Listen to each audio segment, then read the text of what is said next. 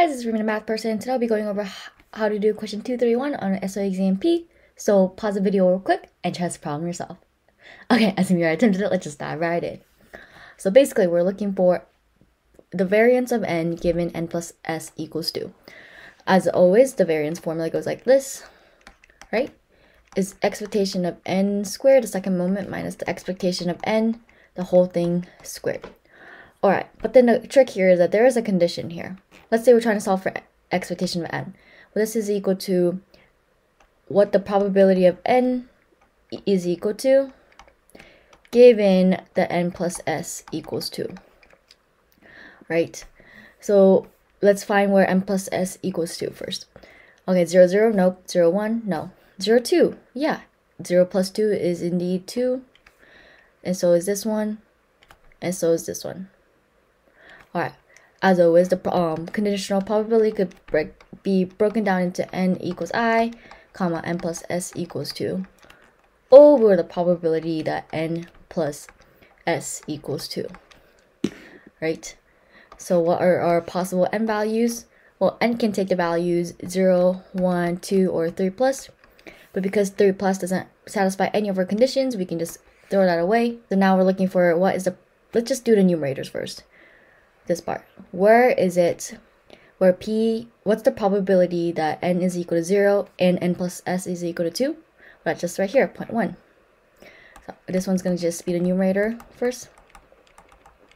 That's 0.1.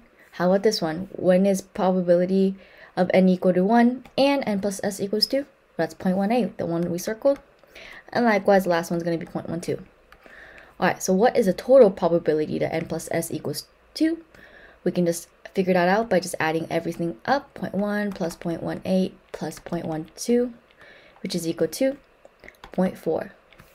So the conditional probability of n equals I, n plus s equals 2, over the probability that n plus s equals 2 is just taking that number we took earlier, dividing by the whole number, or the whole total n plus s equals 2.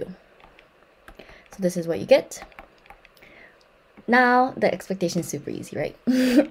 Expectation of x, or expectation of n, technically, if we're trying to be technical here, is equal to the n value, 0. The first one is just going to be 0, so I'm not going to even bother writing it down. But the next one is 1 times 0.18 over 4, plus 2 times 0.12 over 4, right? And the second moment, n squared, is going to be 1 squared times 0.18 over 4 plus 2 squared over 0.12 over 4. So this is going to be both equal to, this one is equal to 1.65, the numerator is equal to 1.05. So when we find the variance of n, plugging it back into our formula we have earlier, 1.65 minus 1.05 squared, which is equal to 0.5475, which is the closest to 0.55, which is our answer B.